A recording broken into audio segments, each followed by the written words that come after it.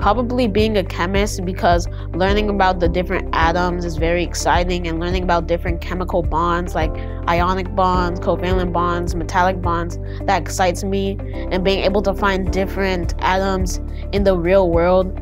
So it used to be a scientist for a large portion of my life, but right now I'm not really sure. Either a scientist or something in the medical field, like a nurse, maybe like someone who, maybe a medicinal scientist, something like that. Or law.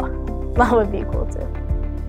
I'm trying to become a research physician, a person who both does research and practices medicine. I mainly want to work with patients in general, but I also want to have a specific specialty or specialization in immunology and cancer research, because I find it very interesting to look at cells and look at how they battle each other and all the complex chemical interactions and things like that. I think that going to CMIT, it would be better to go there because they give you these interactive experiences that let you know the true depth and form of what you're looking at, and after school programs can help enhance that too.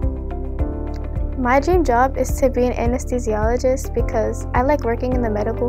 I just want to work in the medical field because I like learning about how different medicines or chemicals work in the human body and how they help us.